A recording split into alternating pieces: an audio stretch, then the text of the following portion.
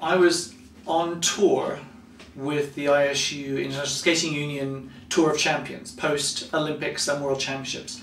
And the odd thing with the skating industry is that the European Championships and World Championships are always back-to-back, February, March.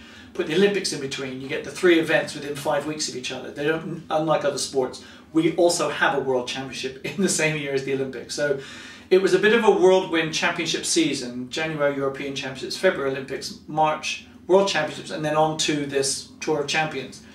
And I had 2 days off, and I knew that during that time off that the City of Bristol wanted to try and have a welcome home bus top tour and a celebration. So it was organised a certain date, and that I knew. I flew back into Heathrow, went down to Bristol, stayed overnight with my family.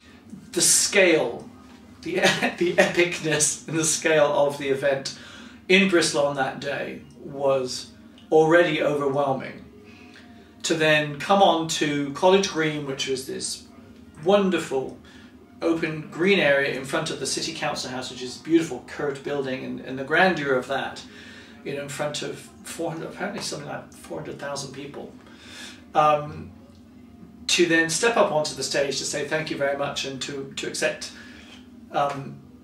the gratitude of the city and the mayor, and to be stopped mid-sentence by this lovely thing with the great Eamonn Andrews. And I think there's a stunned look on my face of how can this be? And you know, people say, well, what's your first reaction? I said, how can you have a this is your life when you haven't had a life yet?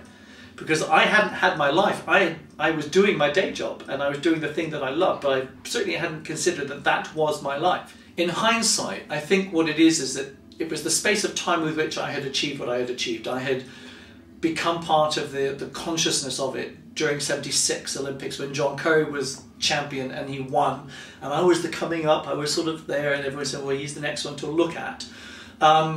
And then prior to that, I suppose, because there weren't that many boys doing what I did, I got through the ranks from novice to junior, junior to senior very quickly. I was a junior and senior, in fact, the same year. The career happened very quickly and was allowed to blossom very quickly, partly because there was nobody else to do it, and I just took the bull by the horns and off you go.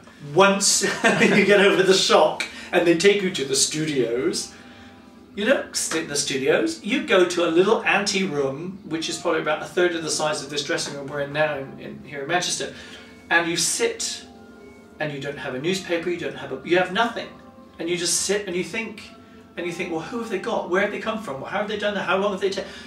I have no idea. You were with my or all my family here. Is there, what's going on?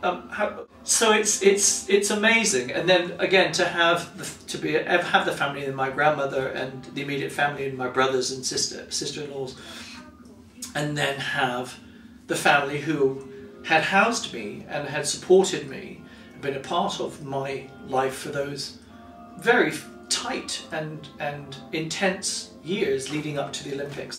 So to have them there as well was absolutely amazing. And it's very much a moment, and again, it's people that you know that, I suppose, because you now think of it, that your life would not be the same without them. Yeah.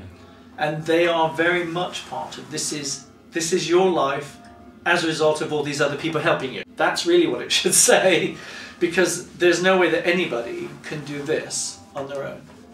I had no idea that my primary school had been used as part of a music and movement dance project to get people in, or to look at child psychology. I had no idea.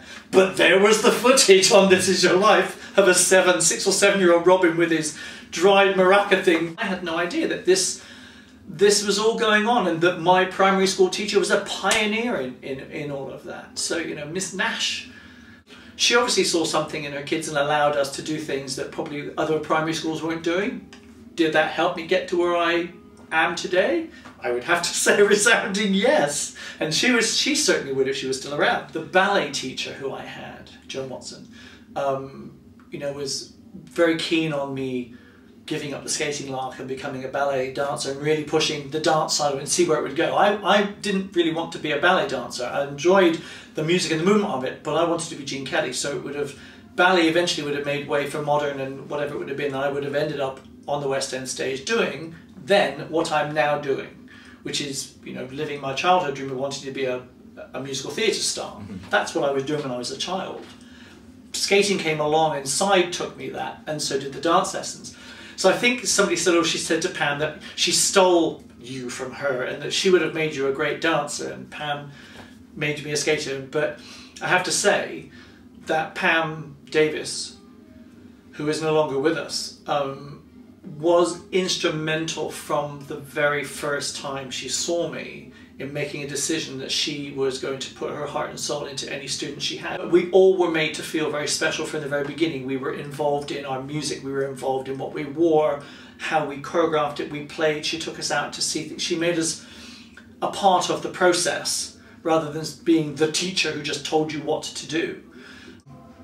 Who knew that, see, I wouldn't have said I had enough material to do it. Again, it all goes back to going back to the schools and how the researchers do their work, and the fact that there were all these things with Darlene with the ballet classes in Colorado, and Carlo and Krista and the Wileys, and it's the extended family who have helped make what you do possible. So the 3 o'clock in the morning thing, and Jim Davidson and Judith Chalmers, and then bringing on, you know, here I was, one of the youngest Olympians ever to be honoured, having some of the oldest Olympians still alive walk on. What do you say to that? It's an honour. It was the first time I'd actually experienced what had happened in the UK as a result of what I had done in America.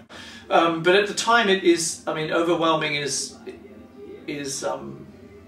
still not even a strong enough word to describe the feeling that it has of the magnitude of what has gone on in your life over those, let's say, 4 months. I'm very honoured to have been part of one of the most iconic series that British television has ever produced. And I'm very honoured, and I'm very grateful that has happened.